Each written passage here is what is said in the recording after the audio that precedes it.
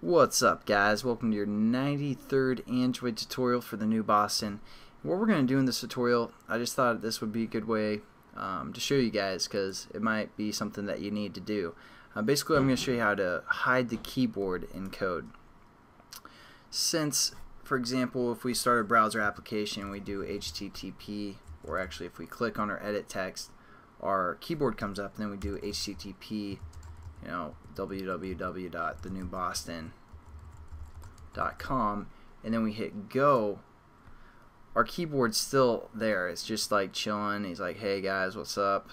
Just hanging out here, and it doesn't go away. So in this tutorial, we're just going to close our keyboard after we hit the go button and after it loads our website. So it's going to be a pretty simple tutorial for the most part. It's just another one of those things that seems kind of complex.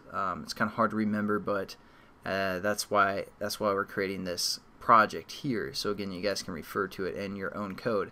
So what we're going to do is we're going to go down into our switching case for our go button, and after we've loaded our website, we want to get rid of our browser.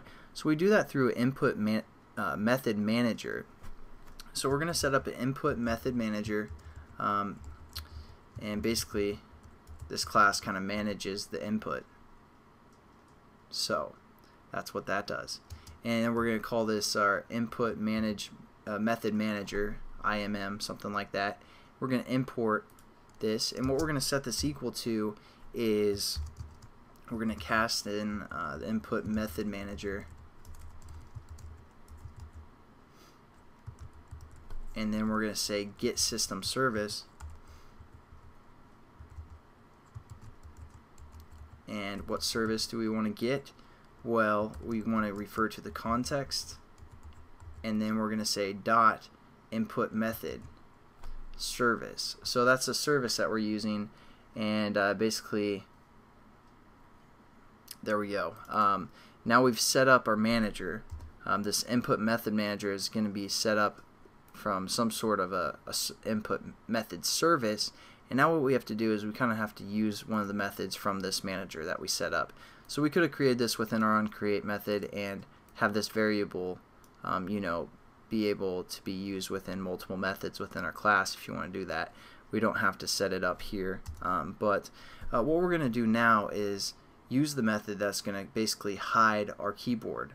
So again, once we're done typing within our edit text, we hit this go button. It's going to set it to a string, and then we're going to load that URL, and then we're going to want to close the keyboard. So this is how you close the keyboard. We refer to that input method manager, and we say dot hide soft input from window. So basically what that takes in within its parameters is a binder window token and a flag of some sort. So we're going to click that. And for a flag, we're going to set this equal to be 0.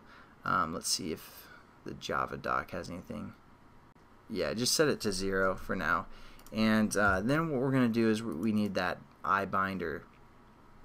So what we're going to do is we're going to use the edit text that we have in our class that basically is giving us the problem with the keyboard.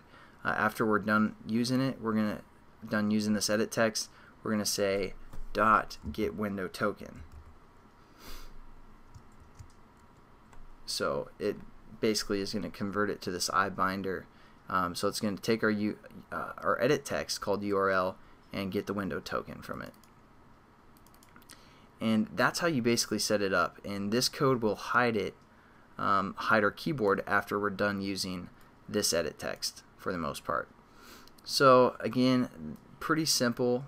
Kind of you're like, what's going on here? But I mean, after you use it a few times, once you need this, or you can always refer back to this project. So I'm just going to put a little comment here saying hiding the keyboard after using an edit text. So again, if you're working on a project, you can be like, oh, these are the 2 lines of code I need, and copy and paste for the most part, and then change your edit text. So I mean, it's pretty simple little tutorial, only 2 lines of code that we learned, but it's pretty useful as well. So let's just run it, make sure that we get that error out of there, and we're pretty much done with this tutorial. So let's scroll down to our simple browser and then type in a website again, HTTP.